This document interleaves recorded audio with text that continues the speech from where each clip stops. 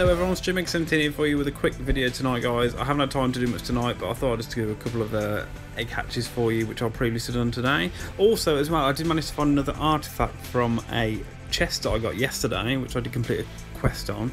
So I'll have a quick check to see which one it was. It's Pie's Eater's Cup, which is plus 20 of fame of allied arenas and libraries during training, which is pretty good, guys. Not too bad, not too bad. As you say, you can attach them to your character. Look, click on that, yeah, done. And then he's on my character, so that's effective on my characters. That's fantastic. If you guys have had any more artifacts, please let me know in the comment section below which one you have got. Other than that, not much to really update today, guys. I'll just quickly show you my quest. I have managed to find another 2, 4, 5 fragments. I'm going to check Google Maps in a little while, so I've just come home, see where this patch of area is. It shouldn't be too close, well, too far away from where I live, because my release is only up the road. So hopefully I will be able to pinpoint this location tomorrow night and hatch that golden egg, which I cannot wait.